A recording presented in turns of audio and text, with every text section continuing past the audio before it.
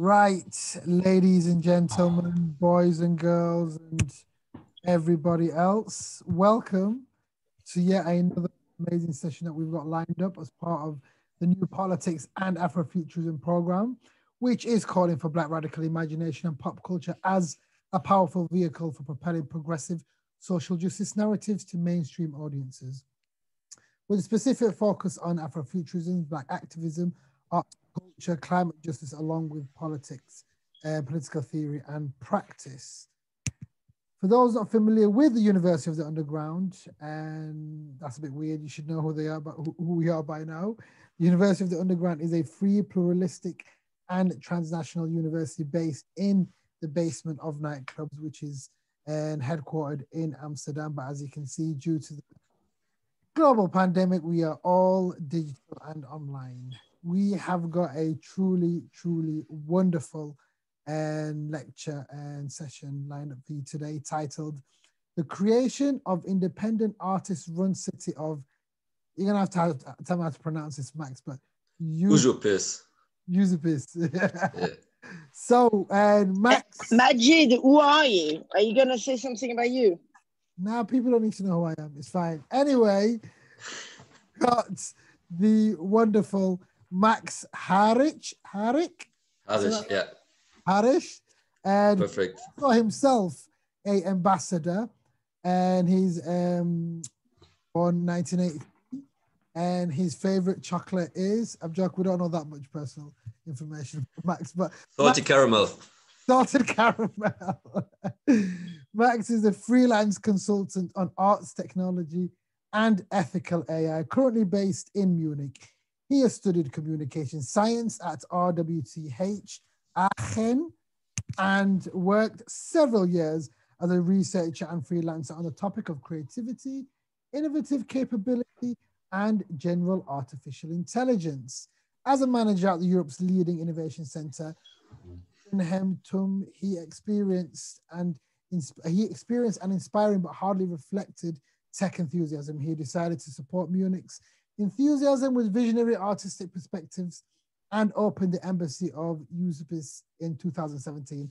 And guys, honestly, this is just a very, very, very brief introduction.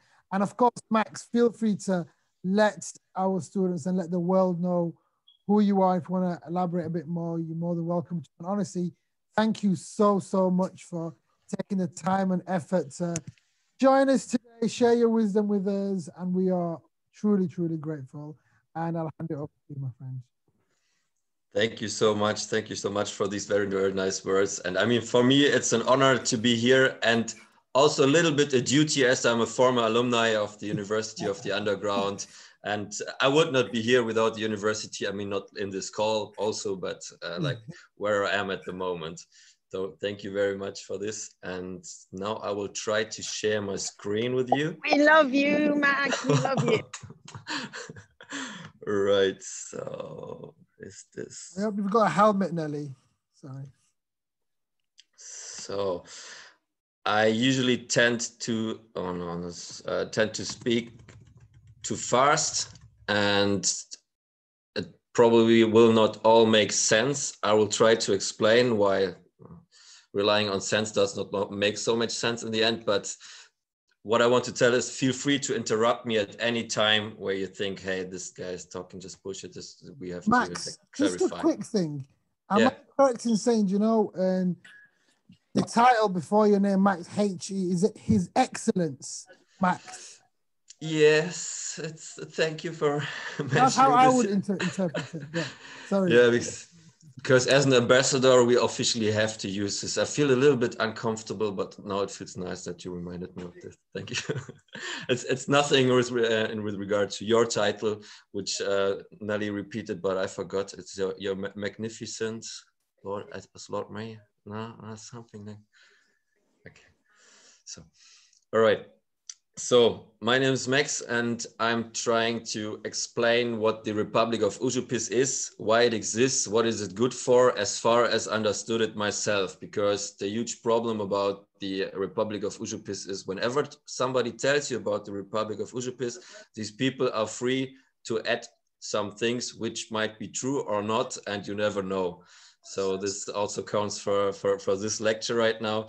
But as we say in Užupis, there are no lies, because you can never know if something is true, what a person is telling, or might come true one day. So I'm going to start with how it all originated, why it started, and then I'm going to try to explain what I understood as the paradox politics behind Užupis, and then I'm going to tell a little bit about my work that I'm trying to contributing. So just to first say, like, most of the stuff I'm presenting, I was not involved. So later there are some slides where my work starts, but it's mostly the work of very, very nice and great other people that I'm just presenting to you here. All right, so what is the Republic of Užupis? It's a self-declared independent artist republic located in the UNESCO World Cultural Heritage Site of Vilnius in Lithuania, so in the Baltics.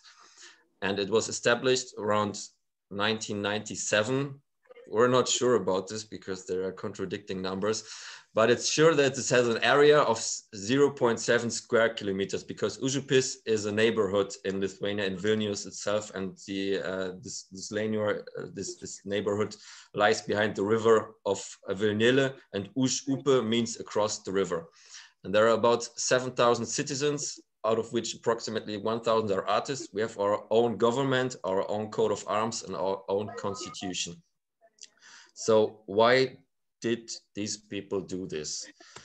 So this is how Užupis looked after the breakdown of Soviet Union. It was totally abandoned, totally run down, and Užupis was dominated by poverty and violence. Nobody wanted to live there, and there was until the arts university settled close by. And so as we were in the world, this is the situations like this. These buildings, this is the only place that artists can afford. So they moved there, and they were also suffering from the violence. And they realized they had to change something, because they were a little bit left alone by the state authority. And they realized they have to change something on their own. They have to take the responsibility in their own hands. And they started dreaming. They started with a foolish dream that the people could be brought together again. Those people that were fighting each other and actually killing each other, these could become a community again. And the main street that leads through their area of Užupis has been called the Street of Death. And they did not call it that for fun, because people were killed almost weekly, because just it was so poor and so criminal, and the people just were struggling to survive. So what they did is they say, okay, if the Lithuanian state cannot care for us for whatever reason, we make our own state, we make our own republic. And they declared it somewhere in 1997, and they made a huge celebration, bringing all the artists together. And they created their own coat of arms, which is this open hand with the hole in the middle. Some say it's a hole, some say it's symbol for the blisters of a hardworking artist.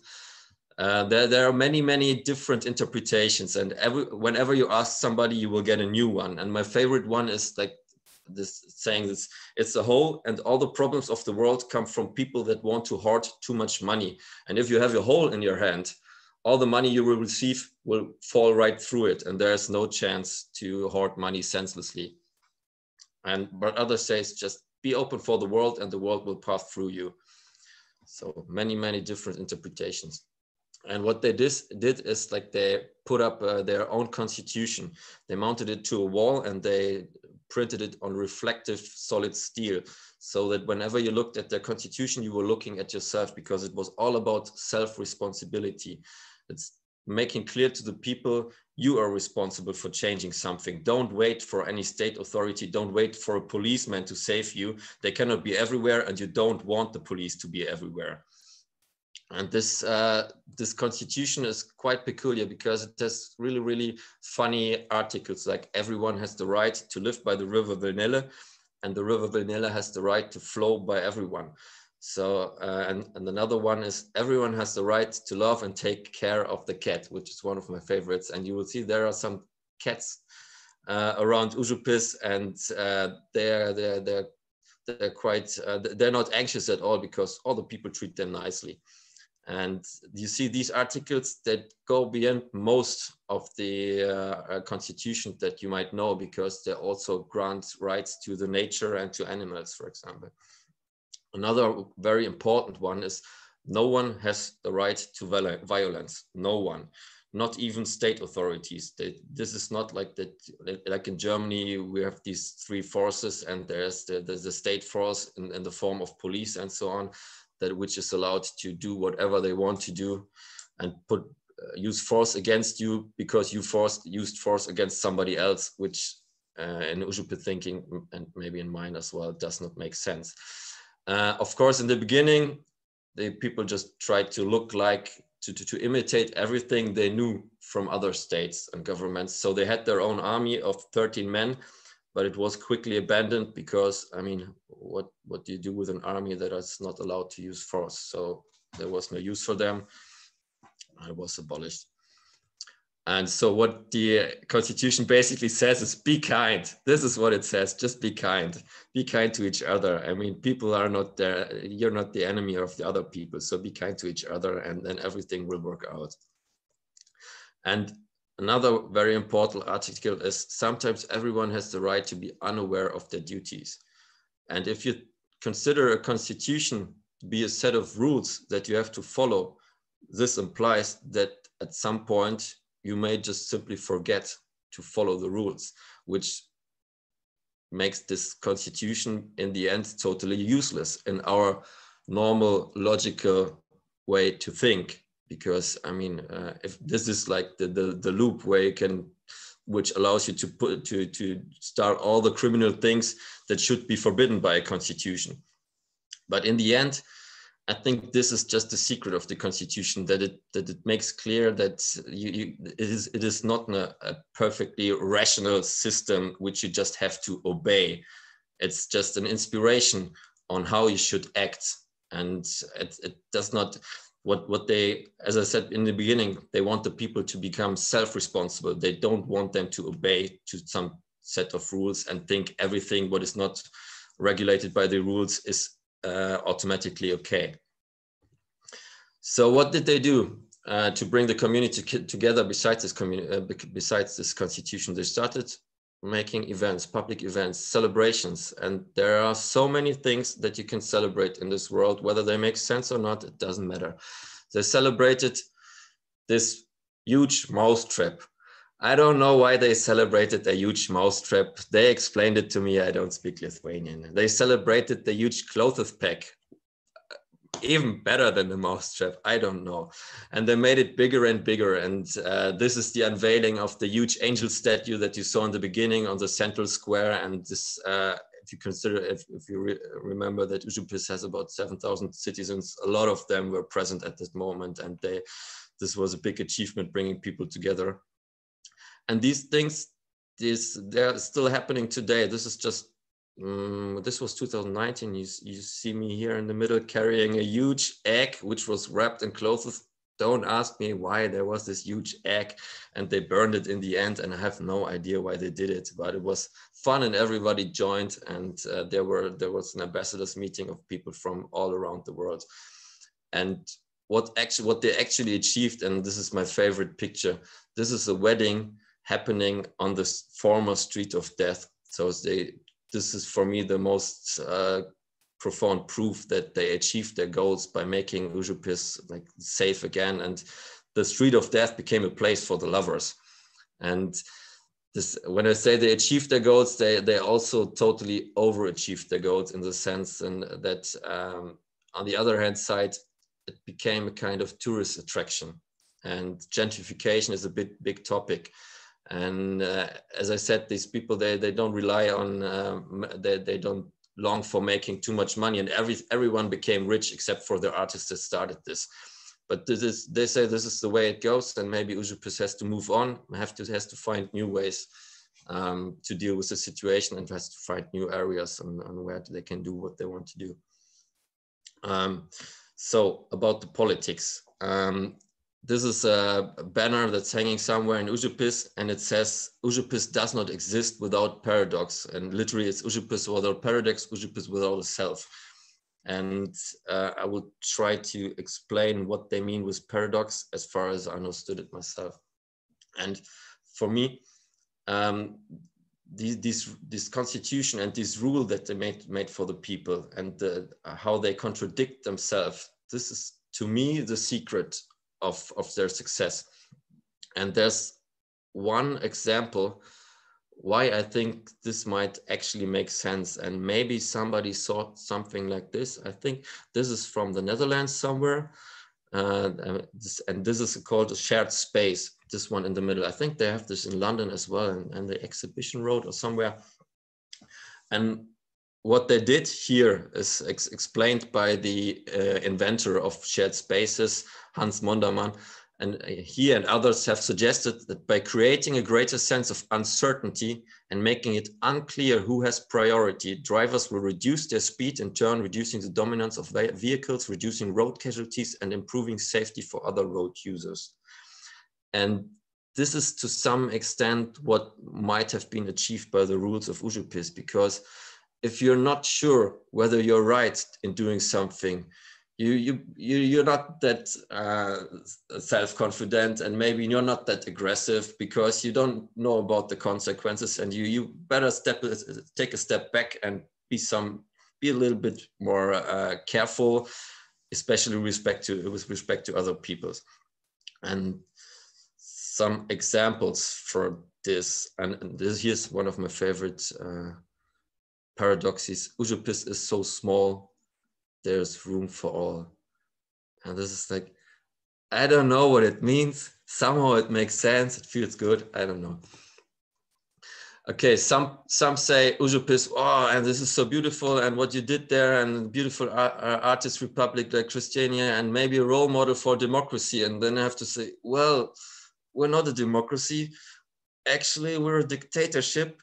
And this is our dictator. And this is not a joke. This is Romas Lileikis, famous filmmaker, and he was our president. And how did he become our president? At some point, on some day, he woke up and met with his friends and told them, you know what? I dreamed I'm the president of Užupis. I want to be the president of Užupis from now on. And his friend said, whoa, stop, my friend. If you are the president, then I want to be the minister, and he wants to be this and that. And this is how the government was formed. Within a few minutes, they had their government. And this is only a part there. There are many, many more people. And if you want to have an official post in Užupis, just take it. There are no elections whatsoever.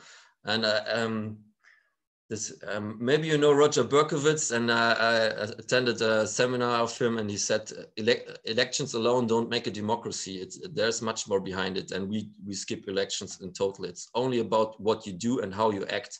And so so if somebody is interested, of the people listening right now, wants to become a minister or have any other official post in Užupis, you're free to have this, as long as you just stand up and say, okay, from now on, I'm the minister for this and that. And then I will do, I don't know, for caring for the flowers in the world or whatever. And we also have if you say, I want the minister for doing nothing, I'm sorry, this post is already taken. We have a minister without portfolio, but maybe maybe he needs somebody, some staff or something. And of course, people ask, hey, can't this be somehow abused, the system? So if anyone can have any post, so some bad or strange people can come and just take the government. And yes, this is possible. And there are cases where we had made bad experiences, but there are always Ujupian ways to deal with this, because it's all about tolerance. It's all about being nice to each other. So we would not kick somebody out just because we don't like the attitudes of that person. But what the Ujupian people did, and I think this just happened 3 weeks ago, is they said, no, we won't kick you out. We will simply form a new government, a second government with all the people inside except for you. Of course, we won't forbid you to join our new government, but this would force us to form a third government, and the game would continue forever. And this is the way how they can get rid of people that don't follow their rules without being intolerant in a direct sense. So, and Užupis in some way is also, it's a kind of double exposure, because people always ask, so are you separatists? Do you pay your taxes? Yes, all the Ujupian people still pay taxes to Lithuania. They are totally loyal to Lithuania. And they don't want the revolution. They don't want to change Lithuania. They just say, yes, we're in Lithuania, but we're also in Užupis, and we can live in both worlds at the same time. And I think this is also a big secret why they get accepted to a far extent. They get accepted by many, many people because they never long for being accepted. For example, when we unveil constitutions, and we have constitutions in all kinds of languages. I think so far it's 40 constitution plaques. And this was the unveiling of the Estonian constitution, which was unveiled in presence of our President Romas Lileikis, our dictator on the left, and in presence of the Lithuanian President Grybauskaitė and the Estonian president on the right. And this is, whenever there's a new constitution to be unveiled, is always a big event with very, very important people visiting. And we have other strong allies, like, for example, His Holiness the Dalai Lama. He's one of our honorary citizens. And one time the Pope came to visit Vilnius, and they made a constitution for him in Latin, and he actually blessed that constitution. I would love to know what these people are talking right now and what they thought about this, but actually, yeah, well, he blessed it. And we have other very, very strong supporters. For example, maybe you know this lady. I would be very afraid if I met her somewhere, and don't want to get in trouble with that lady. Okay, and also, here's another event with the Dutch ambassador when it was about unveiling the Dutch constitution, and she brought some other strong supporters, which literally looked like that. And she brought the Dutch military with her. And the Dutch military promised that if anyone would attack Užupis, they would be there. I mean, I think there is no reason to attack Užupis. Nobody attacked us so far, but we attacked other things. I mean, Užupis is friendly, peaceful, and tolerant, but sometimes Užupis goes to war. And this is what war looks like when Užupis goes to war and leaves its territory. And this is actual picture of the founding of the Ministry of Fluxus. Fluxus, this art movement from the early 20th century. And the Ministry of Fluxus is about occupying abandoned places, like it happened to Užupis, but outside of the Ujupian territory, and turning these places into creative places where artists can do what they want. And so this is how it looked before the battle. So, and of course it looked even worse afterwards. This is after the battle, and I brought some actual battle footage, and I hope this video will work and it's not too loud.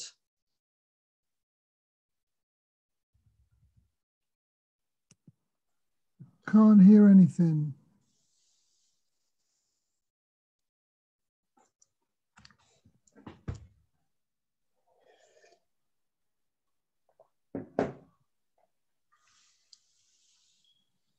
I think he needs to put his computer sound on. Yeah. Did you hear something? Yeah, we can't hear anything. I think you have to click, and I think when you first shared your screen, you gave the option to enable computer sound. Okay, so maybe if you share your screen now, it'll give you an option at the bottom to say enable computer sound. You just click it. I also think if you remove your earphones, if you're using earphones, sometimes that's what stops the sound from the computer to go. Okay. So now I click on this. Yeah, there's the sound. All right, thanks. So once more, our evil army occupying this.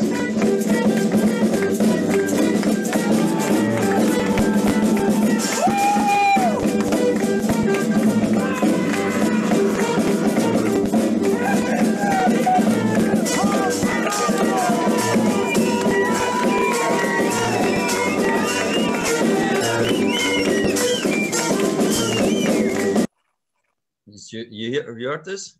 Okay, so you know you don't want to F with Užupis, you know, now you know. All right. And now about the work that I'm involved in, what I'm doing in Munich with my amazing crew. Here we are exhibiting at Ars Electronica Festival because our embassy is about building bridges between arts and technology. Each ambassador has, and we have about 500 worldwide, even more, and they all have the task to build bridges between people. And we want to build bridges between the artists and the tech world, because we believe that arts can make technology more creative, more ethical, and more accessible for society, because the world is changing because of technology and not always in the right direction. So we have to change technology, and arts might be a vehicle to do this. And what we do is, like, we do just parties to bring people together, sometimes bigger parties, sometimes smaller parties, but we always invite our tech friends. Like on the left, this is Consul ROBOY, which cares for naturalizations. It's the first artificially intelligent diplomat worldwide, and a very, very nice guy. And sometimes we organize discussions with experts from artificial intelligence in some nice surroundings, and always in artistic surroundings. And we give talks ourselves. And this was just 1 month ago, where we first introduced the Institute for Applied Paradox, which I will explain later what this might be. And also we organize events. For example, this was our ambassador from the US coming over to perform music composed by an AI, which was produced by our minister from Lithuania, and he was performing this on a piano here in Munich. And this is an actual event where we naturalized people at the University of the Underground last year in New York, when we went to Gleason's gym and found some very, very nice new citizens to give them the citizenship. And when we invite new citizens, it's always about enabling them to contribute and just to feel free. And this was at another event where we were participating in some bigger festivals, some interim use of an old building, and somebody who just became a Užupis citizen said, "Okay, cool, may I paint your walls?" It was like, well, actually it's not our walls, but yeah, feel free. And he made this very, very nice graffiti for us, and I really like this. And it's not just for young people, it's for everyone, and I think it's for all ages and all kinds of people like Užupis. I think there are hardly any reasons to say, "Oh, I don't want to deal with this." Although I can understand for some people it's just too silly and nonsense, and we have to accept this as well. That's fine, that's fine. And if we can't reach people in reality, we can also go to a virtual space, and we have our cats there, so we can show your love to the cats and stuff like this. But of course, we also take it very serious and care for the serious relationships. And this was an event we did together with the Lithuanian ambassador who came from Berlin, and the Bavarian honorary consul, which is a supporter from the very first moment, because he said, well, it's a cultural project from Lithuania. It's a very nice idea to bring some spirit from Lithuania over to Užupis, and that's what the ambassador's job is about. And here we went to the European Economic and Social Forum, just to give Birgit Fuller, the honorary citizen of Užupis, because she was the one who cared for the German translation of the Užupis constitution, which was a very, very important political symbol, because maybe some of you know that what the German army did in Vilnius in Lithuania, they did the most horrible things you can imagine, and there was not everyone was happy when they heard there will be a German constitution for Užupis, but she made it possible, and so we have to thank her a lot. And so what I'm doing at the moment is also like trying to leave the comfort zone and bring those messages to other areas where nobody actually wants to listen to this. And first of all, I'm not successful with it. This is just trying out what is possible with Užupis, and And I don't think this is the way it's going to be, but sometimes it's really, really funny. This was where I was invited to the digital summit of the German government. And I was just so proud to have Republic of Užupis standing on this badge from the federal government. And this was DLD conference where I met one of our board members, Ulrich Obrist, and Digital Life Design Conference, also very, very important for technology design. And this was, we are specialized on artificial intelligence, this is where we went to Geneva to visit the ITU conference on AI for good. And this was also especially funny for me because everybody's like, yeah, what is Užupis? Užupis is not acknowledged by the United Nations. Yeah, but we got a badge from the ITU, which is a United Nations agency. But of course, this is nothing that really brings forward Užupis. This is only how we can create more opportunities. And I was always wondering, because in most cases it does not work. People just don't answer me and just don't react to what I say. But sometimes it works. And I think one of the success factors is this, what I would call maybe you know the kitty corner shot. Maybe some of you have seen this. I have a short video what the kitty corner shot is. It's basically a machine gun that can shoot around the corner with a cat on top. And why is this good and does it work? I mean, of course it's not good, it's a weapon, but the effect of it is interesting. Now what we have here, it's a kitty corner shot. You can cock the kitty here. And then you can shoot. Are you kidding? We need 1 second of surprise. We need 1 second of surprise because we would want that the enemy will not understand what he see. And then give us the chance to observe, to see, and to decide what to do. And as I show you, one cock. Wow. So this moment of surprise when the people don't understand, this is the chance where you can talk to people that normally would never talk to you. I mean, I have this business card with Republic of Užupis, and some people think it's actually some Balkan state that they just don't know, and they treat me like a real ambassador when I'm wearing tie or something. So, and this is the moment where you have the chance. I'm just going to ask you one quick question, which is actually Maximilian Yusuf Haarich. Yes, can you quickly ask your question, and we will post that to the CEO of Roland Berger. Okay, my name is Max Haarich. I'm the ambassador of the Republic of Užupis, and I sometimes think we completely forget why we're all doing this. 60,000 years of technological progress only made us work more and more. How are we going to change this with the help of AI? Thank you, Maximilian. Okay, then I will make a very short answer. Yes. I will quote Arthur C. Clarke, who said in 1950, we have to remove work so that we can all play. So I think that's the goal. Humans are not made to work. They're made to develop themselves, enjoy, grow, have a sense of fulfillment. And I think this is what the sci-fi authors have been telling us. I think you're right. One thing we didn't mention is time has been accelerating, time has been monetized, and that's why we're working so hard. And I think the relationship to time should be something that I will manage because I have to fly to San Francisco, and that I hope you enjoy during the next days. Thank you. Thank you so much. Give an applause to Charles Eduardo. Yes.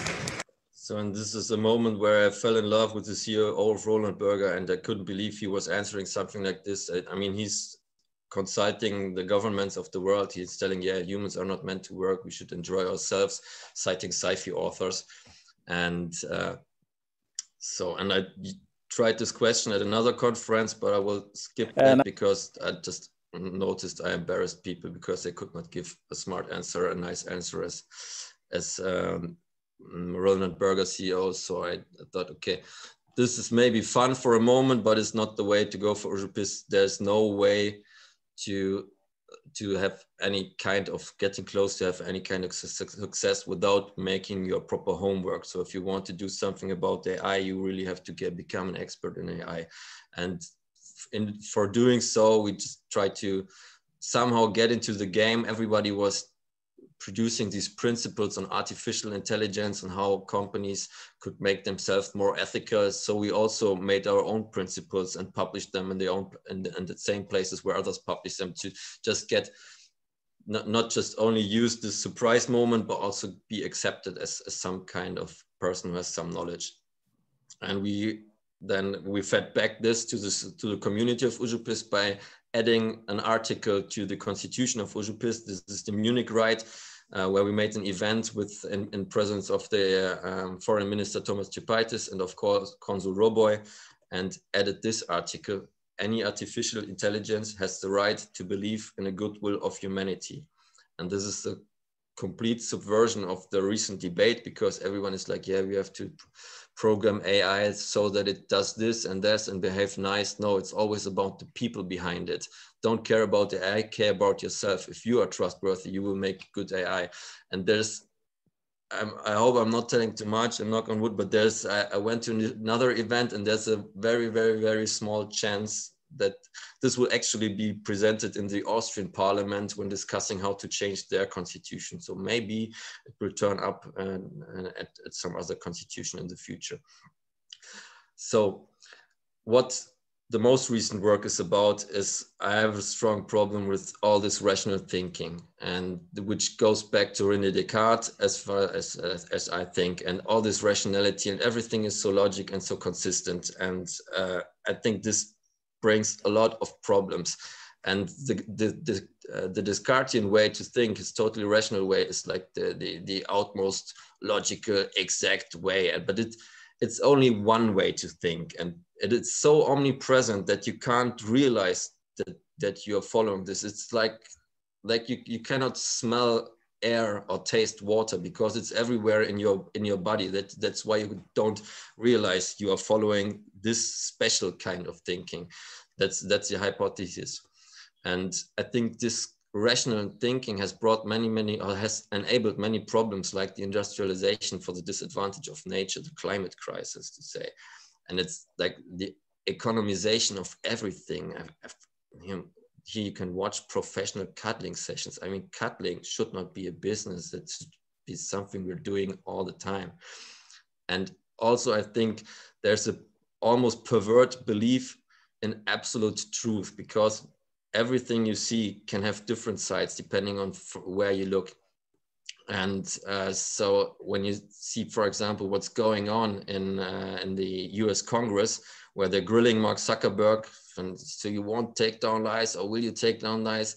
I think this is maybe not the complete solution, because he says Facebook should not decide what's true. And I think this is true also, because then strange things can happen, like what Billie Jean Thomas said. Suddenly she got shadow banned for reasons you cannot understand, but I mean, we demanded from social media to have these tools to do this. And of course they can be abused. Maybe it was just a mistake, maybe not. So, hi, I am ROBOY. Sorry. So this is what we think about truth. And then there's the last two slides. Hi, I am ROBOY. I am lecturer for Applied Paradox. Today, I will tell you the truth. There is no truth, and this is the only truth. But please don't believe me. Now I need a drink. Boosh. So this is why we are establishing the Institute for Applied Paradox, just to check out what is the complete opposite of Descartesian thinking, and how you can approach this, and how you get into the thinking, just to further study how Užupis might have succeeded, what were the principles behind it. And at the same time, the Užupis University, which had been existing for 20 years now, and every ambassador had the duty to lecture there, but the problem was nobody knew where it is. So, but now they started it, and they made a website, and they even got some official funding from the Lithuanian Arts Council. And there we're going to make establish the Institute for Applied Paradox. And we're starting with a symposium on applied paradox in next January. It will happen in Munich. The date is not clear yet, because we are waiting the confirmation for the date of some Nelly that might be present in this call. And but we're very, very much looking forward. Sorry about that. Little joke. So just to sum it all up, if you want to save humanity, we have to have logic. And thank you very, very much for your attention. Wow, that was amazing. Amazing. Amazing to say the least. Thank you so much, Max. I've got a quick question first and foremost, and questions are already starting to pour in. Have you got a national anthem? Yeah, there is one. I can send a link somewhere, but don't expect it to be like other. You will see. Yeah. So just let me know afterwards where I can share this. Yeah, you can put it in the group chat here if you've got it. I think it would take. Don't worry, just drop me a message. I'll share it with the others via WhatsApp. Right, Dee, do you want to come in and ask your question? Yeah, thanks so much, Max, for your presentation. It was extremely motivational. Could you please elaborate on the trustworthy AI movement? What role do you see governments, as in the regulations and policies they develop, artists, or maybe even corporations could play in this movement? Yeah. So I think, well, in an ideal world, you would not need that movement because people would behave they would just be kind. So, and I think this trustworthy movement is put forward mainly, and now I'm totally exaggerating and totally unfair what I'm saying right now. It's mainly put forward by companies that are not trustworthy, because trust is something, it is like moss. It grows everywhere where it's not toxic. So you don't have to care about trust. But if you have some products, which, and this is, you cannot blame a company for just looking for money, because this is the reason a company was established. It's a social contract which is only aiming for return on invest. This is the only function. Companies should not be forced to look for trustworthiness or something like this. This is beyond their reach. But at the same time, of course, you don't want to have companies that abuse their power and so on.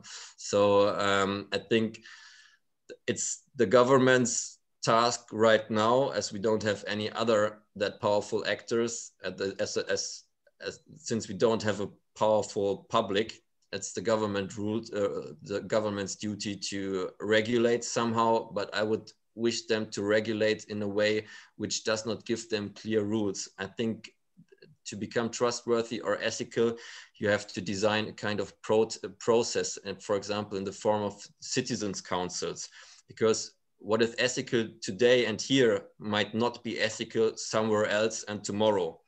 And so you have to create a constant debate around what is okay and what not. And when you have an AI system running, you have to constantly check what it's doing, not just because of the possibly changing ethics, but also because it's a learning system. And in most cases, you cannot predict its behavior for the next future, even if you designed it your own. Does this answer the question? Brilliant. Thank you so much. Jill, how are you doing? Do you want to come off mute and ask your question?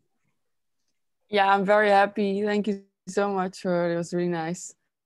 I just wondering if you could maybe elaborate a bit on like the opposite of the Guardian thinking, and have like maybe another example than the, like I can pronounce amazing community.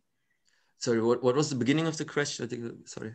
Like if you like the last slide, if you could maybe elaborate a bit on like the opposite of the logic thinking, like how this is a thing I'm just trying to find out, because I'm also totally stuck in logical, rational thinking. And what is the way to stop this? It's definitely a way that can also make you insane. I mean, there are some people who obviously reached it. I'm pretty sure that, for example, the philosopher Nietzsche reached some kind of non-rational, non-logic thinking, but for the price that he started hugging horses. So I cannot tell it today, and maybe it is impossible to tell it in terms that are understandable.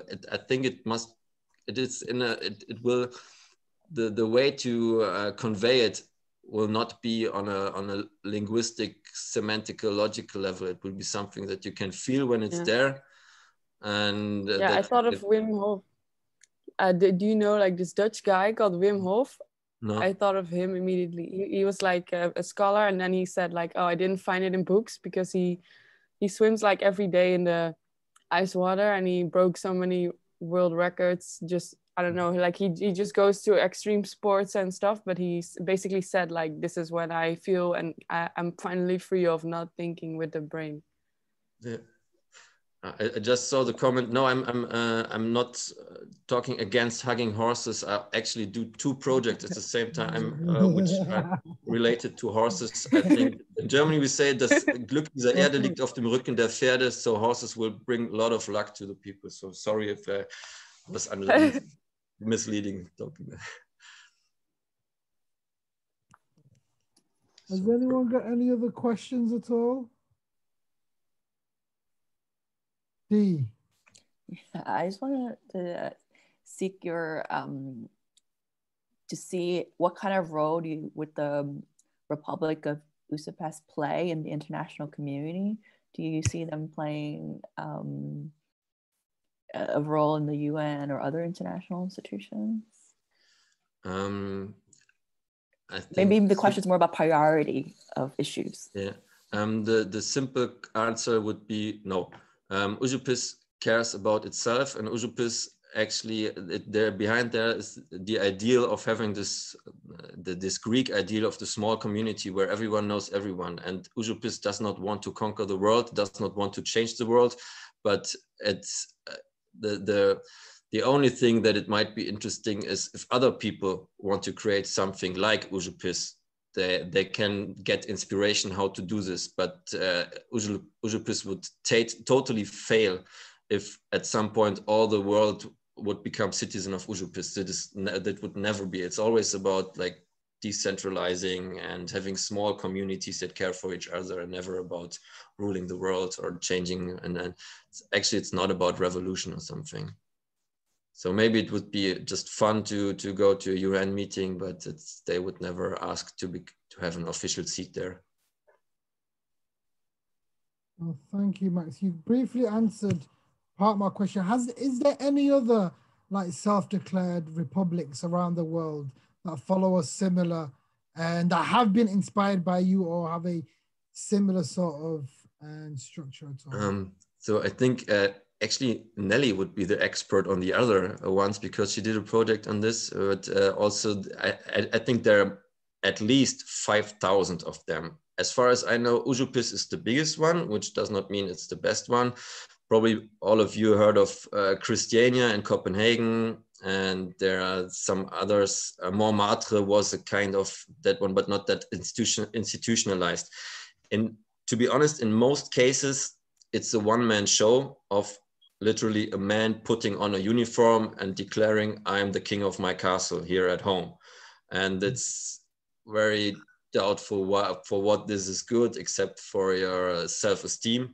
And there are very, very nice groups, micronations and alternative policies on Facebook. You can join this. And once you join, every day you will get to know a new person that says, oh, now I'm going to declare my own country, how I'm going to do this.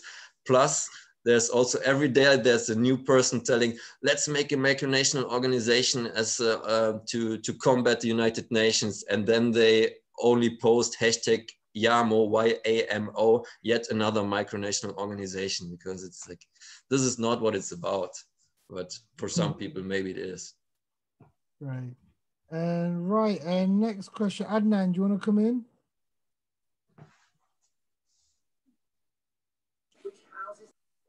Hi.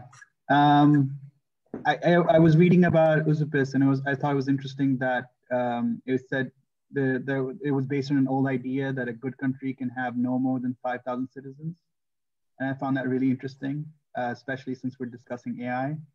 And I wonder if how much of that perspective still remains true from where you're coming from. What do you mean with where you're coming from? Sorry. As in, like when you're engaging in these debates about AI, and this is a conversation about the potential of technology to change how we fundamentally live and exist. And at the same time, this is a republic based on an idea of the, you know, what is best for humanity is within the limits of the capacity of the human mind. I thought that was an interesting juxtaposition. Yeah, that's a very, very important point. I mean, with most AIs, what is an AI? It's a kind of magnifying mirror. The AI looks at our behavior. The AI checks what we're doing. They check what we're eating, how we treat nature, how we choose our lovers, and then the AI usually just scales this globally and thinks this is the solution for the rest of the world. And this is very, very dangerous. And I think this is totally wrong, because sometimes maybe it's just a completely nonsense observation which is scaled over the world, but also people are different everywhere, and what is right here is not right somewhere else. And so I think I don't know how to solve this technically, but AIs, if an artificial intelligence system, should care about the regional standards for ethics and regional like traditions and whatever. That's just to care for the regional context and culture of the people. And it's like the way, for example, that the Facebook algorithm decides for us what to see in the preview. This can never always show the preferences of the whole world, because some people are not interested in advertisement at all, like me. And so, yeah. So this, but I have no idea how to actually implement this technically right now. Brilliant, thank you. Felix, just to answer your question, we'll be uploading this, and so you'll get to watch all of it. But did you have a question you wanted to ask at all, Felix? No, I'm good. I'm just fascinated. I'm gutted I missed the first half, to be honest. It sounded like a really good talk. That's okay. Has anyone got any other questions at all? All right, then. On that note, honestly, Max, it has been a joy. It's been a pleasure. Thank you so much. Thank you. A lot of amazing food for thought. A lot of it's quite inspirational as well. And so greatly appreciated. And yeah. Thank you so much, Max. And everybody, Max, maybe you can we can finish this session off by you singing the national anthem. What do you guys think? Yeah. I'm joking. I forgot it, and everyone has the right to be unaware of their duties. So okay. Next time. Max, do you want to sing a Christmas song for us? If I knew one, I would do it. But we've already got a song. We've got Sarah's song. That's like the official University's Underground Christmas song. Okay. It's called Titties and Tants. Was it Titties and Tinsels? Yeah, Titties and Tinsels. That's good. I said it right, Sarah? Tits and Tinsels, yeah. Sorry, that's it. Tits and Tinsels. We'll share the artwork with everyone. We've been working on it for a while, but we'll share it. Sorry, I forgot I was not muted. Feel free to contact me. I mean, we're all part of the University of the Underground. We will care for each other. So just feel free to contact me, add me on socials. Yeah. So drop your socials. Is it can I send you this afterwards? Yeah, afterwards it's fine. It's fine. No worries, guys. Thank you very much, Max. Cheers. Have a wonderful day.